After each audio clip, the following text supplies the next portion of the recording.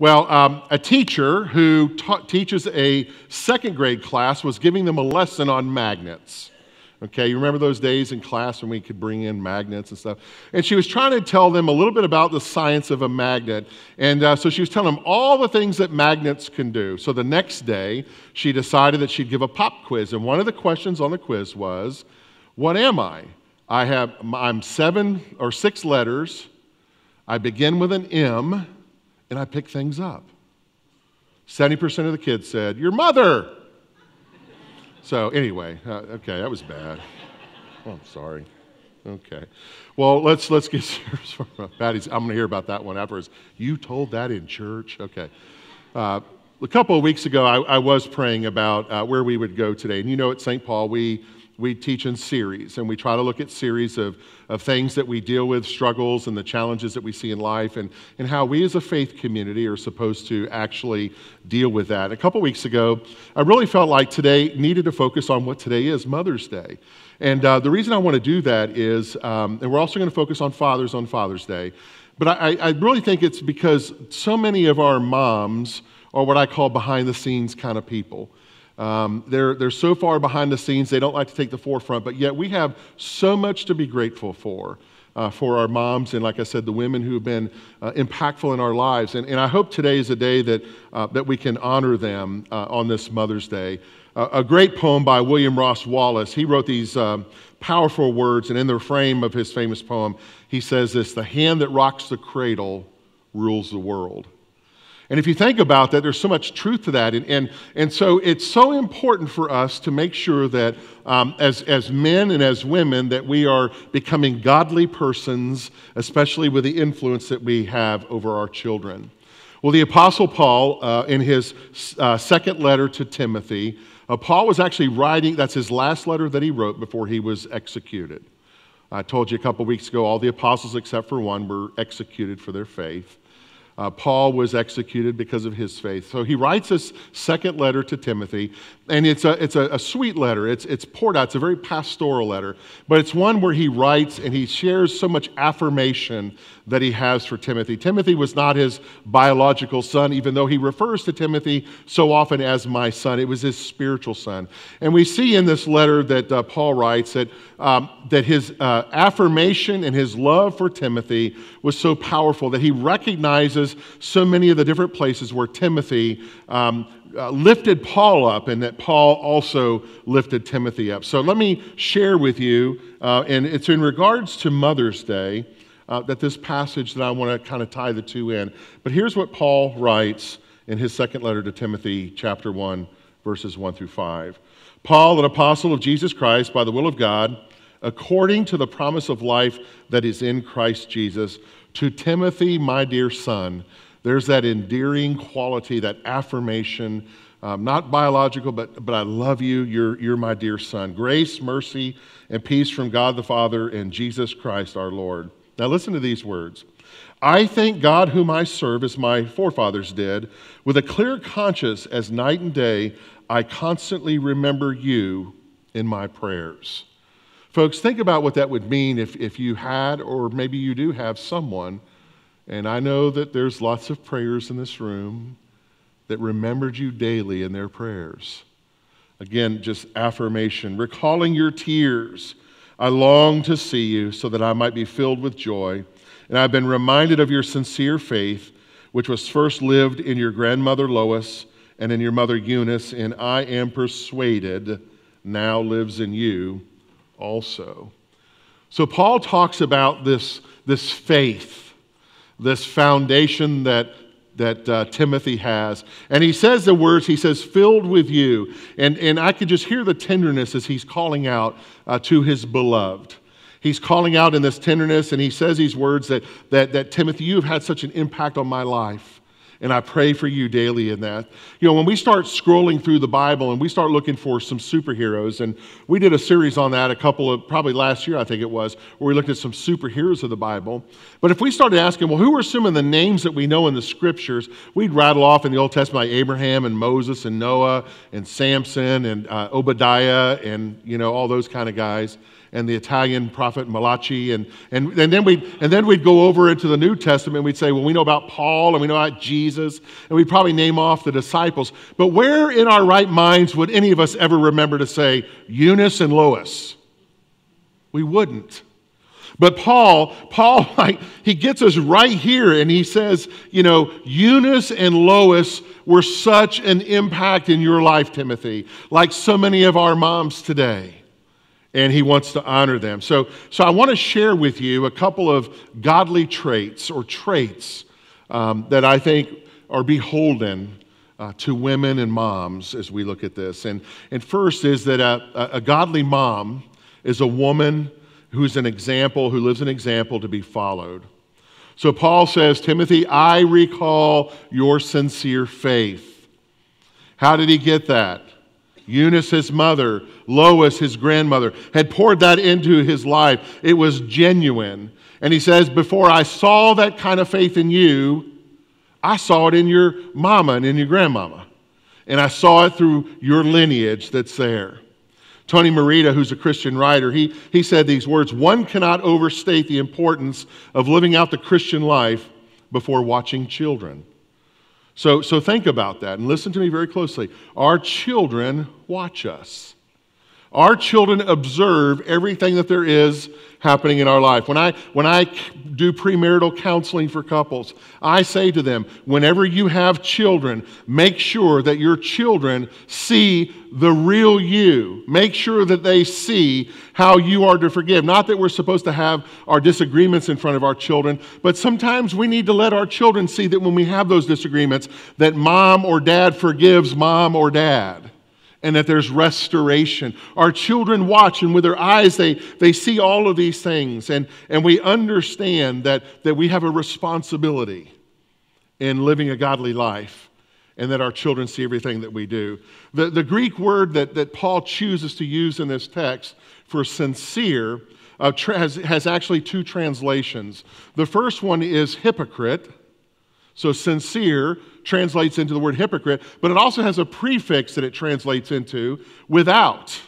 So what he's saying is that your faith needs to be sincere. Our faith needs to be without hypocrisy, is what Paul is saying. And that faith that we live in is one that should matter. And how does he think about that, and what was kind of the slate that he was using to paint that picture? If you think about the Greeks, whenever they would do their arts, they would be in theater, okay? And they didn't have the kind of stuff that we have today. They didn't have lights. They didn't have amplifiers and audio sound and microphones and speakers and smoke and screens and all that kind of stuff. They basically acted on a stage. And what the Greek actors would have to do is they'd have to wear different masks so that it could portray to the audience the emotion or the feeling or the purpose of what they were trying to do at that moment. So they were constantly switching masks with things that they were doing in the play so that the audience could tie into exactly what they were doing. And in the Greek, it's translated into hypocrites. And from that, we get the word hypocrite or hypocrisy from. So literally, when the Greek actor was standing on stage and using those masks to act out the emotions that they were called hypocrites. Because you never knew what their real emotion was, because they were always wearing a mask on the outside so that they could get the approval of the audience who was watching them. And Paul says, Timothy, I saw in your mother and I saw in your grandmother a genuine, real, authentic faith. I saw a Sunday kind of faith. And what he's saying to us is that we need to be careful, we need to be guarded, that the faith that we live and the actions that we are and the life that we live on Sunday or Monday through Saturday is the same that we show each other on Sunday. And Paul says that we have to make sure, because if we're not, our children are the first that will see who we really are. Scripture says a couple of wonderful things about being a mom. It says that a mom has a heart in pursuit of Christ. So if we're gonna be, a godly parent, if you're gonna be a godly mom, your heart should pursue the love of Jesus Christ. And what does that look like? That means striving daily to abide into the presence of God, striving daily to listen for what God is saying for you in your life, striving daily to live out the kind of life that God created you to do so that you can actually be in mission not only in your home, but in your workplace, in your community, and ultimately in the world. Now, Eunice was quite unique. She was a single mother.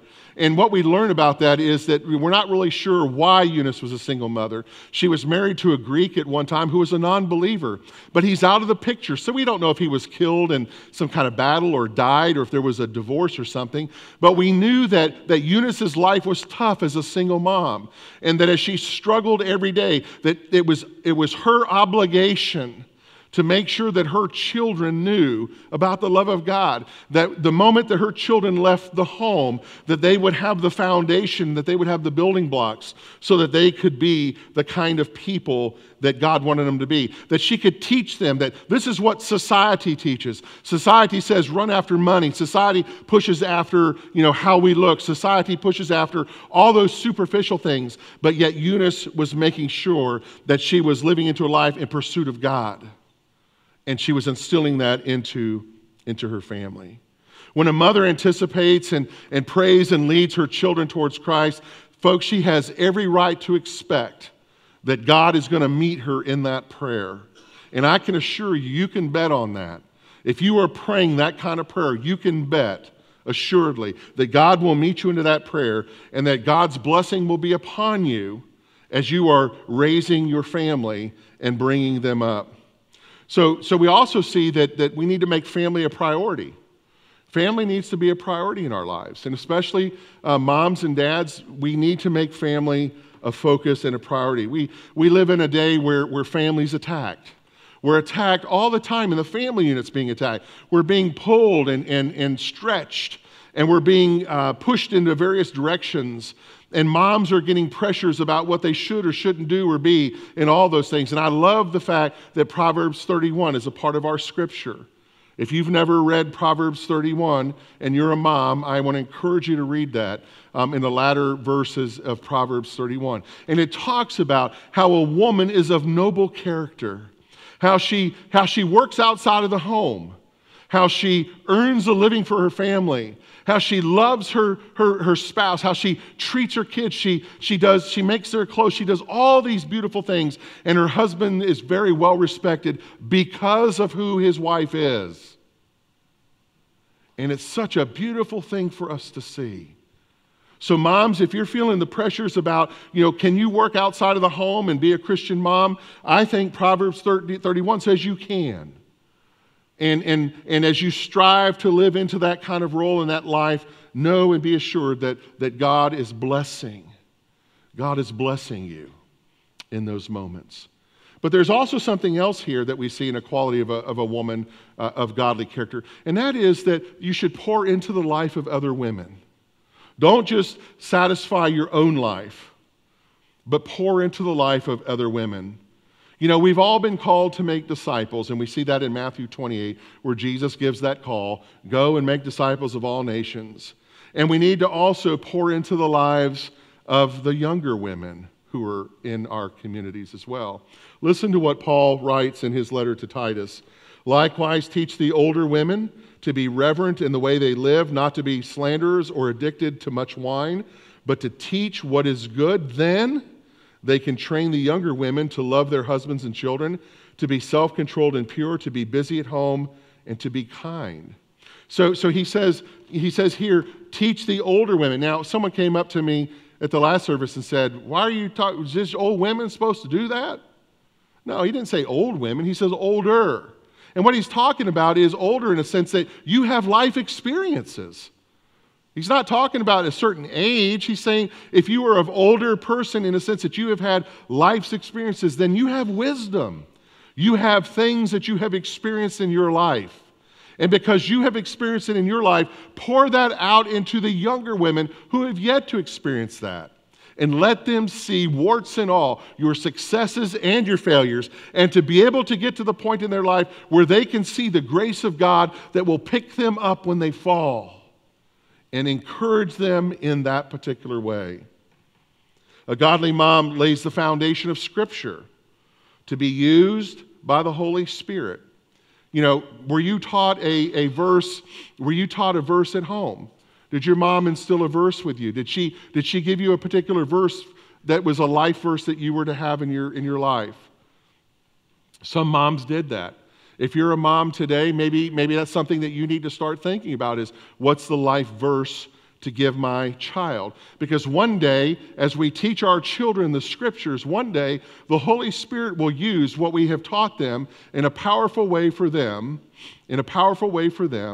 so that they can become a better person. And that's an important thing for us to look at when we see this. You know, here's what he says here. He says that, it's what you've learned. And in Greek, the word learn translates into disciple. So we are to disciple each other from the earliest portions of childhood. And if we take a look at the word childhood, it has three different meanings. Childhood can originally mean, from a toddler's point of view, like pediatric. It comes from a Greek derivative of that. It can also mean an older child, one that's of adolescence age. But the one that's in particular is the infancy side. So it covers all ages of what that is. And Paul is saying it doesn't matter how old your child is, but we should start from the earliest stages of infancy and start teaching them what the Scripture is. And he says, Timothy, your mom and your grandma, before you were old enough to talk, walk, speak, or eat, when you were an infant, they began to pour into you the Word of God. And that's the foundation, Timothy, upon which you were raised. Patty probably could tell you that her mom, in a powerful way, did that for her. Patty, when she was growing up, and even up until the time her mom died this year, whenever there was something going on in Patty's life, she would say, Mom, what should I do about that? And her mom's comment was always, pray about it, right? Pray about it. And so as you think about that, her mom was taking her back to a Thessalonians passage where it says, be joyful always, pray continually, and give thanks in all circumstances, for this is God's will for you in Jesus Christ. And so Patty, through her life, through the works of the Holy Spirit, could see how that particular scripture that her mother poured into her would make a difference later in life. A godly mom provides wisdom for life's tough choices. One of the hardest lessons that parents can learn is when it comes to raising our children, that we need to be their parent first and not their friend first.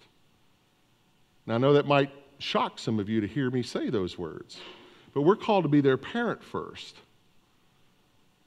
It says here in Proverbs 6, my son or daughter, keep your father's commands, and do not forsake your mother's teaching, but bind them upon your heart forever. Fasten them around your neck, and when you walk, they will guide you. When you sleep, they will watch over you. When you awake, they will speak to you. For these commands are a lamp, this teaching is a light, and the corrections of discipline are the way of life. Here's a promise I'll make to you.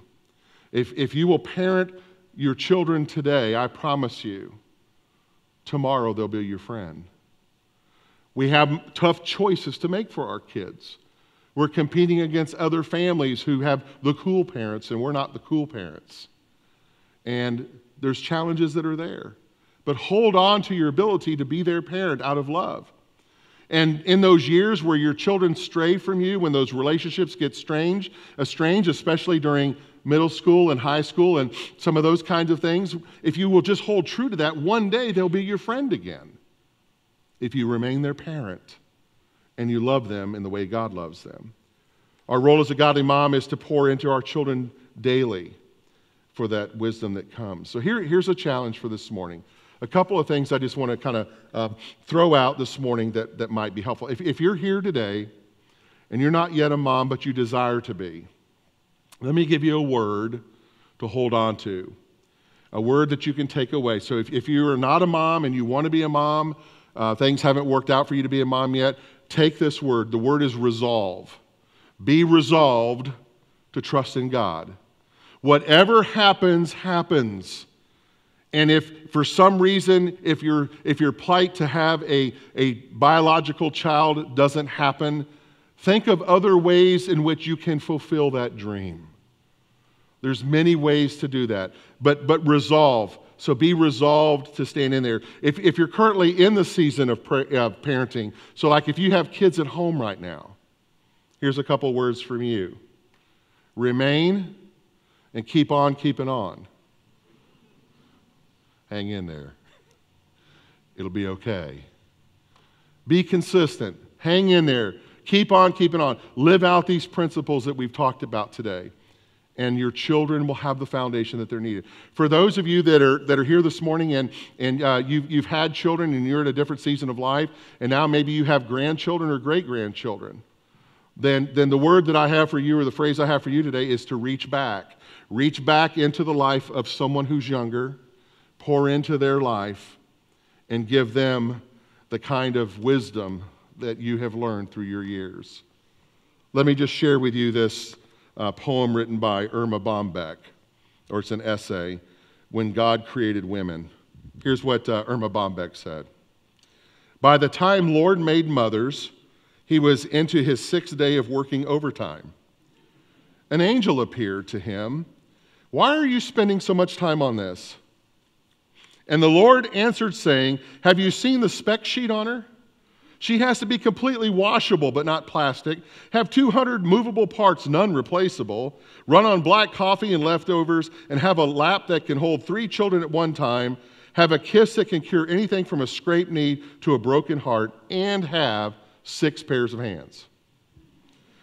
The angel was astounded at the spec sheet for this one. 6 pairs of hands? No way, said the angel. And the Lord replied, oh, it's not the hands that are the problem. It's the 3 pairs of eyes that mothers have to have. 1 pair of eyes to see through those closed doors when she asks, what are you kids doing in there? Another pair of eyes in the back of her head to see what she shouldn't, but she has to know. And of course, that pair that's in the front that can look at a child when she goose up and say, I understand and I love you, without uttering such as a word. The angel tried to stop the Lord. This is too much work for the day. Wait until tomorrow to finish. But I can't, the Lord said. I'm so close to finishing a creation that is so close to my heart. She already heals herself when she's sick and can feed a family of 6 on a pound of hamburger and can get a 9-year-old to actually stand in the shower. And the angel moved closer and he touched the woman. But you've made her so soft, Lord. She is soft, the Lord said. But I've also made her tough. You have no idea what she can endure or accomplish. Will she be able to think? Asked the angel. The Lord replied, not only will she be able to think, she'll be able to reason and negotiate. And the angel then noticed something and reached out and touched the woman's cheek. Oops. It looks like you have a leak in this model. I told you that you were putting too much into this one. That's not a leak, the Lord objected. That's a tear. What's a tear for? The angel asked. The Lord said, the tear is her way of expressing her joy and her sorrow, her disappointment, her pain, her loneliness, her grief, and her pride. And the angel was impressed. You're a genius, Lord. This woman, she's amazing.